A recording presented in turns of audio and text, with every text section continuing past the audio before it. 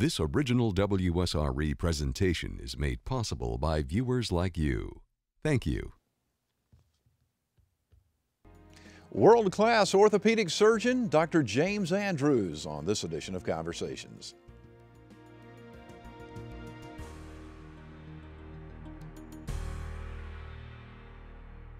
When elite professional athletes have orthopedic injuries, often the first call is to Dr. James Andrews.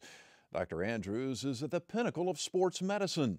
He has saved or revived the careers of some of the biggest names in sports. His patient list is athletic royalty. Names like Drew Brees, Emmitt Smith, Bo Jackson, John Smoltz, Jack Nicklaus, and Charles Barkley are just a few. Top athletes aren't the only ones who benefit from Dr. Andrews' skills. Many patients are ordinary people, more at home behind a desk than behind center. Dr. Andrews also spends a good deal of his time crusading against preventable injuries in youth sports. Dr. James Andrews is founding partner and medical director of the Andrews Institute, and we are pleased to have him on this edition of Conversations. Thank you for joining us. Well, thank you, Jeff. That's quite a flattering introduction. But I must admit, my wife reminds me quite frequently that if I'm still talking about what I did yesterday, I'm not doing much today. But it is a pleasure to be with you. It is absolutely a pleasure to have you. I do, if you don't mind, I do want to go back a few years and talk a little bit about your past. What was it that got you into the medical field? Well, you know, it sort of happened. I think if you try to plan your life, sometimes you can go astray. You got to be in the right place at the right time, and it just happened that I was sitting in the lap of my grandfather who wanted to be a doctor himself. And he did what we call plant the seed, which, by the way, is a very important thing to do with young kids. He planted the seed, and when he would rock me when I was a young kid, he said, "You're going to be my doctor when you grow up." So my whole life was geared toward one profession, and it's worked out pretty well for me. I would say it has. Any particular reason why orthopedics? Well, sports was big in my life. My father was a college football player. All of our social family life was built around sports in high school. I went to LSU as a pole vaulter and track scholarship. So when I finished pre-med at LSU, I went to LSU Medical School, and I wanted to be a team physician. I wanted to be involved in sports. That was sort of my compromise. As I finished up my actual sporting career, I said, well, what's next best? That's sports medicine. Right. So I got into sports medicine as I finished my residency and did a couple of fellowships and worked with a man named Jack Houston in Columbus, Georgia. Many of our viewers remember that famous name. He was the team physician for Auburn, and he taught me a lot of things about my profession and brought me along, and everything else is basic history for me. What was the turning point? When did you become sort of the go-to guy for professional athletes? Was there one particular moment? You know, the two keys that really allow you to do what I've done in any profession. Number one, taking care of people. You know, we're providers for people, and communication and availability is what really got me into sports. I always made myself available. If you look back at some of my signature patients that sort of picked me out for either as friends or acquaintances, one comes to mind here in this Pensacola area is Jerry Pate. I operated on Jerry soon after he won the U.S. Open. Next thing I know, he had Jack Nicklaus coming to see me. I got involved with baseball players. I operated on Roger Clemens early on in his career, and you know what a great career he had. Bo Jackson, on and on and on. I took care of a lot of high school kids. High school kids became college players. College players all of a sudden became pro players. And it grew from there. Now I'm taking care of people that I operated on and taking care of their grandkids, so I'm still going. You're still going. You've been at the pinnacle of medical. Why are you continuing to work? Well, you know, I have an old saying that says if you enjoy what you do and you do what you love, you'll always be successful. And I really enjoy what I do. I mean, it's fun. I'm excited every morning when I get up. Sometimes I'm worried about how I'm going to get through the day, which is normal, but I'm still stimulated. I'm still listening and learning, and I still work hard. And if I don't work hard, I probably wouldn't last very long. So it's a way of life. I don't intend to slow down at all. Somebody asked me the other day. They said, "Do you feel old?" And I said, "Well, the only time I feel old is when I look in the mirror." So what did I do? I quit looking in the mirror. So, you know, I think you have to stay young. You have to stay stimulated in life, and it keeps you young. What's your favorite part about the job? The satisfaction that I see in a patient, and it may be somebody that had a bad rotator cuff tear, that's a local tennis player at the tennis facility, and to see him, for example, out socially, and him come up to me and say, "Hey, I'm back playing tennis, my right shoulder, you've operated on twice, and I can still play." Then, of course, then you go to the other level. I was watching Drew Brees play weekend before last. I think it was Monday Night Football or Sunday night, one of the two. He was on fire. He's better now than the first year he came back after the complicated surgery I did on his shoulder. All of those things are rewarding. Medicine, for all doctors, is really a rewarding profession. People appreciate what you do. You're able to do things to help people. You're constantly stimulated by complicated situations. I tell young fellows and trainees with me that there's never an orthopedic case that we do that's routine. Every one of them's got something special that stimulates you. So that's the beauty and the joy of medicine. I've always been curious, what is it? What skills are there that make a great surgeon? You know, you have to have compassion for patients. As I said, medicine is a people business. And if you just separate yourself from the people that you take care of and you don't show compassion, you're not going to be a very good doctor. It's not the technical aspects of what you do in the operating room. It's how you respond to some patient's problem. It's how you relate to them. It's how you talk to them. You don't necessarily have to talk to them precisely about their particular medical problem. You have to talk to them. Well, I remember your granddad that I operated on 30 years ago. How's Uncle so-and-so doing? What type of work do you do? Tell me about your career. It's the personal relationship that you develop on a one-on-one basis that really makes you successful in medicine, in any specialty of medicine. And any business for that matter. Well, as I said, people. We're people. I guess the patient, when they feel comfortable with you, they have a better attitude, and that certainly has to help in the rehabilitative process, I would think. Yeah, the other key, of course, is a positive attitude for patients. You got to give them hope. Yeah. You have to be truthful with them, and a lot of doctors don't understand that. They'll paint the bad picture. Well, gosh, you've got this, that, and the other, and we'd probably, I don't know if we can fix this or not. The glass is half empty, it's not half full. You have to be truthful with them. You have to give them the facts. But if you're smart enough and you handle it properly, you'll always finish with, "We're going to get you well, though. We're going to take care of you." Right. And leave that positive thought in their mind right at the very end of your conversation. You'd be amazed how that positive thought and that confidence that you give them, just with that one little finishing sentence, to give them some idea. It's going to be a challenge, but don't worry, we're going to get you well. Right. That means a lot to patients. Over your years, what has the biggest change from a technology standpoint been?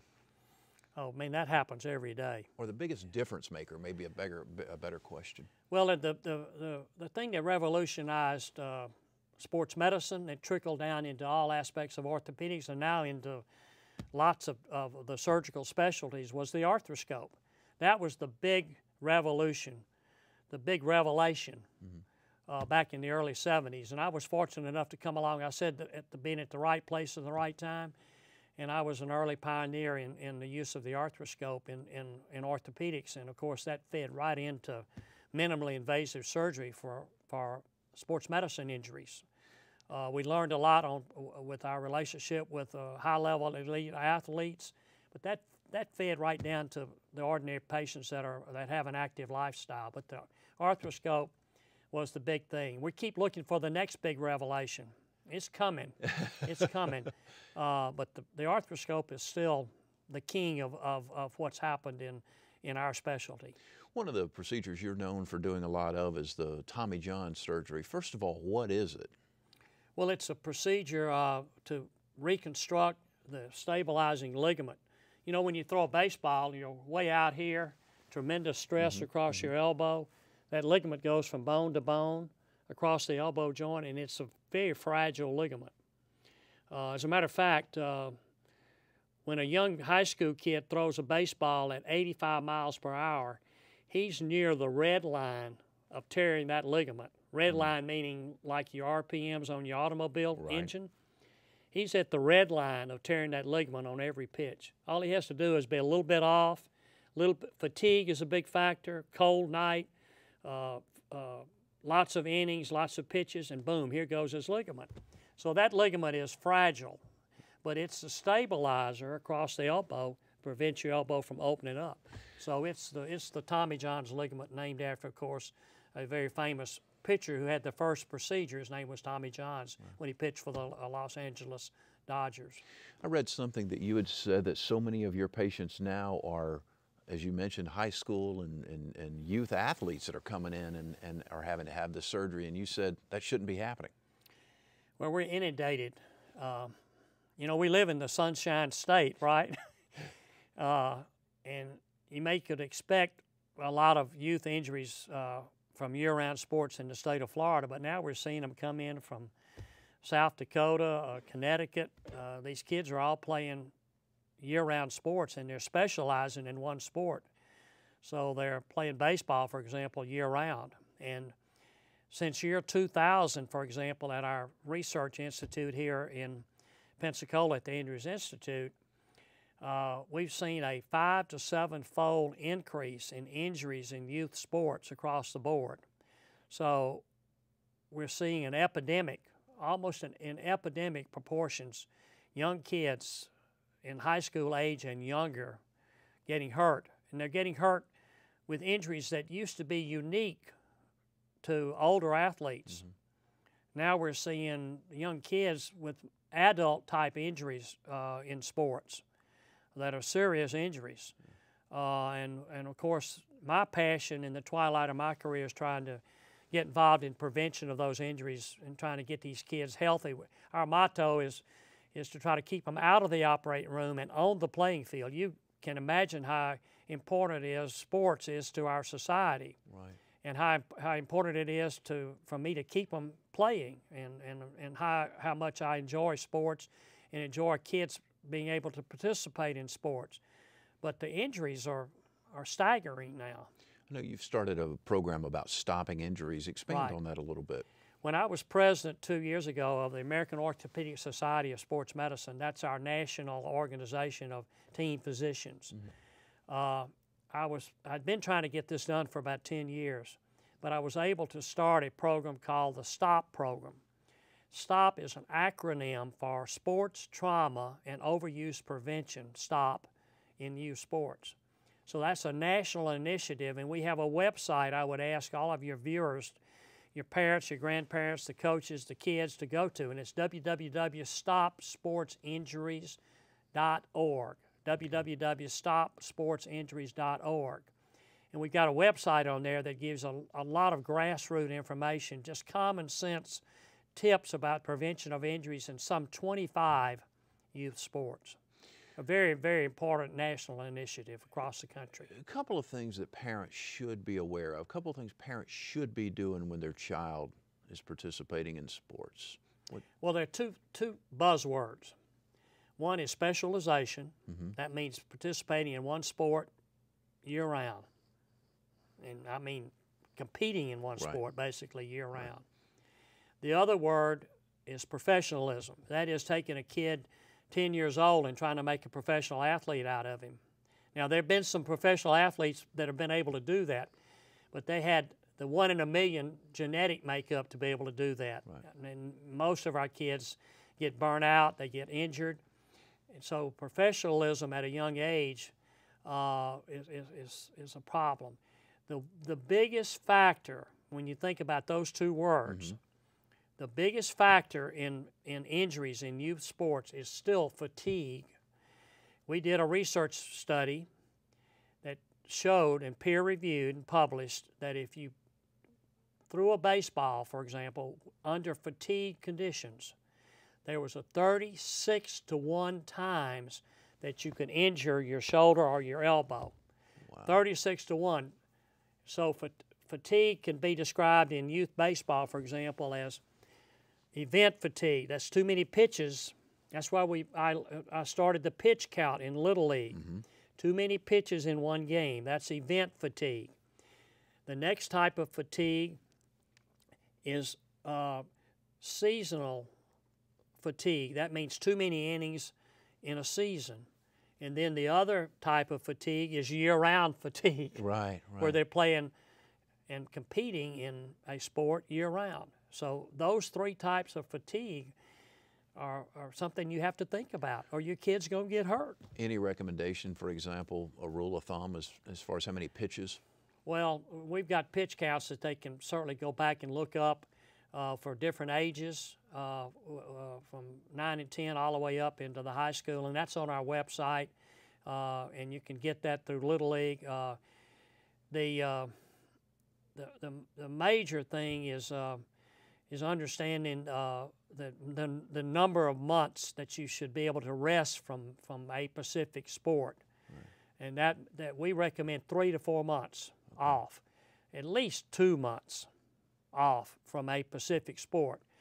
And we also recommend that you shouldn't really specialize in a specific sport until you're at least a senior in high school. Okay. If you take some of the superstars today, some of the young superstars like Sam Bradford, who was playing on football on Monday Night Football last night, he played 4 sports until he was a senior in high school. Then he specialized in as a quarterback in football. John Smoltz played 4 sports all the way through high school. So you want to cross-train so your body has a tendency to recover. But you need rest from a specific sport 3 to 4 months each year. Speaking of training, what's a good age that youth athletes should start quote-unquote training? And I'm not just talking about participating in T-ball or Pony League or something like that, but getting sort of serious about training. Well, you know, you can train at a very early age. You know, we used to say that you shouldn't weight lift until you went through puberty and your bone structures matured. But you can do light strength training when you're young. There's nothing wrong with that. There are flexibility training that we can do. There specific training that we do for prevention, such as the different exercises. We have a program we're going to start here in Pensacola. We tried to get it started this summer, but we're pretty sure we're going to be able to do that this next summer for young kids, particularly our young females who have a high incidence of tearing their ACL, the main stabilizing ligament of the knee. And there's a prevention program where we teach them how to jump and how to be flexible and how to land. And that program can help prevent injuries to the ACL. Which has a staggering number of injuries, obviously. Young females, by the way, in soccer, basketball, volleyball, all the cutting sports, they have about a 5-to-1 ratio of tearing their anterior cruciate ligament at a young age compared to males. So the prevention programs that we're trying to get done in this community can help prevent those injuries. So there are a number of exercises you can do to teach people balance, flexibility, and how to jump and land properly without tearing their knee up. Any particular reason why girls are more prone than boys? Well, there's a number of theories. You know, Title IX is going to help as we get further along with girls participating at an early age. You'll probably see it, the injury rates equalize. But the shape of the pelvis in a female is a little different. The knee comes down at more of a knock-knee angle. There are other theories that people are trying to theorize. There's a lot of research being done now trying to figure that out. We do know that it's higher. It has to do with body composition and composure and the way the knees are built. And also, initially, our young female athletes didn't really get into a jumping sport until they were getting ready to get into junior high school. Right. And they hadn't been out in the yard jumping and learning how to land. All of a sudden, they were thrown into basketball or soccer, and here they went with an injury. Yeah. So that's why the reason for these summer programs, just to get them involved in how to land and jump so they won't hurt their knee. Speaking of research, at Andrews Institute, I know you do a lot of research. What are some of the things you're working on now? Well, we're still involved in educational programs. Number one, we have an education company now that's trying to reach out to parents, coaches, and we put that on once a month on the internet. So education is a big aspect of what we do there. And then you get into research. We're still studying the biomechanics of the pitching motion. Right now, one of the studies that's sort of unique and specific is we're seeing college and pro players come in with what they call a hard changeup. They're throwing a changeup in the 85 miles per hour range. And they're doing it in a specific way, and they're now coming in. Changeup was supposed to be the safe pitch for everybody. They're coming in, tearing their alternate collateral ligament. So we're studying that in our biomechanics lab.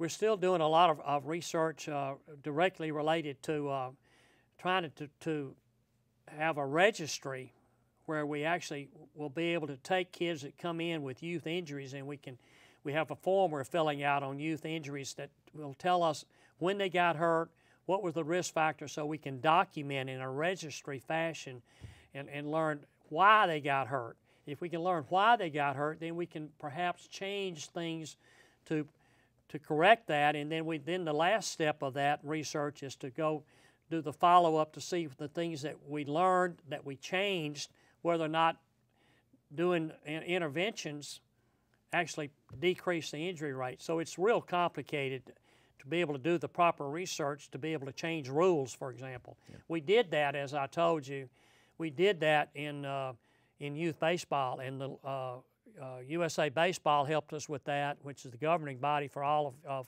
amateur baseball. And we then were able to pass that to Little League International, which I'm on their board, and we changed the rules for a pitch count. We also changed rules recently with research we did here at the Andrews Institute relative to a risk factor of a youth baseball player being probably the best athlete. So what do they do with him? He's the pitcher and the catcher. Right. He actually changes from being the catcher to the pitcher in the same game, or the pitcher to the catcher.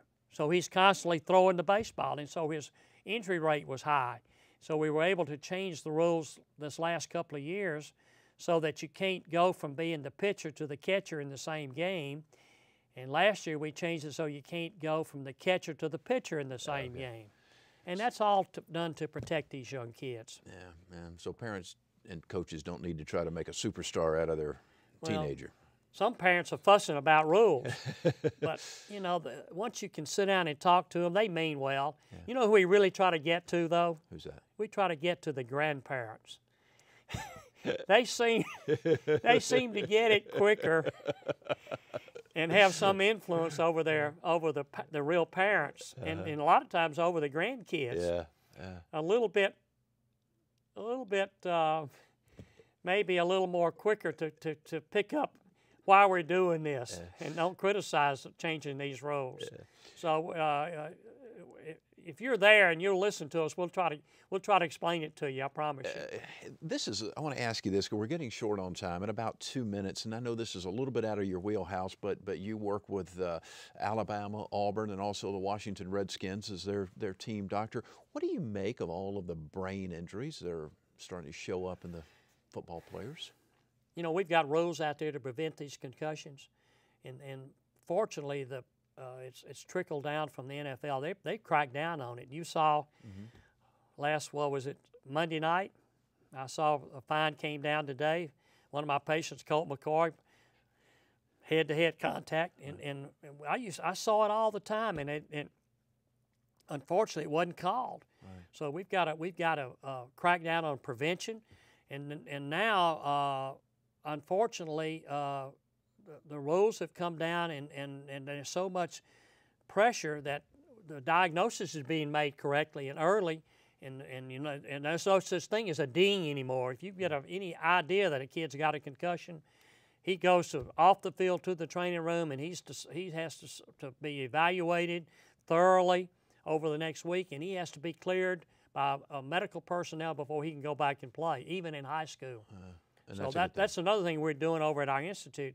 We're working on legislation in the state of Florida to enact that rule. Now, and you would say that wouldn't be hard to do, but you'd be surprised how hard it is to get that passed on a state level, even in this state of Florida. But concussions are serious situations, and young kids are most vulnerable. That's where they begin. They begin with young kids in high school, in junior high. As you look ahead in about 60 seconds, where do you see the medical field? How will technology change over the next 5 to 10 years in your judgment? Well, you can see my enthusiasm could go on and on. But, you know, the coming thing that I thought would probably occur during the first decade of this new millennium was enhancement of biological healing, gene therapy and tissue engineering. That has to do with stem cell therapy. Unfortunately, it still has not happened. Will it happen during this second decade of this new millennium, by year 1220? It's coming. We need to do that so that we can enhance the biological healing process, particularly in orthopedic surgery, but in all aspects of medicine. So everybody needs to get behind the research that's needed to be able to make sure that stem cell therapy is safe, and we know when to use it, how to use it, and we can prove through level 1 double-blind studies that it has its own purpose and its own qualifications for use. First thing is to make sure it's safe, and the FDA is looking after that, fortunately. But that needs to be done during this decade. I mean, that's really important in all aspects of medicine.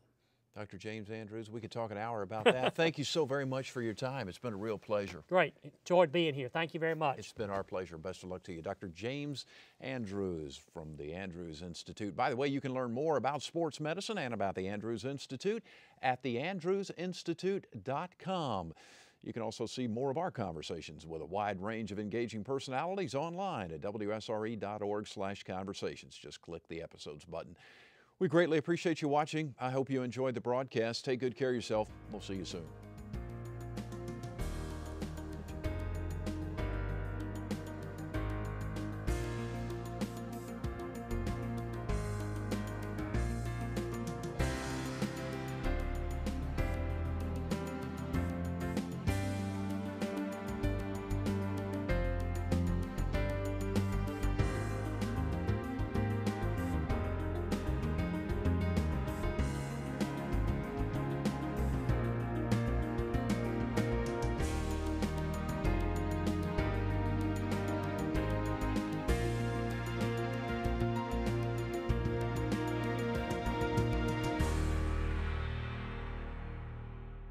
Support for this program is provided in part by these corporate sponsors.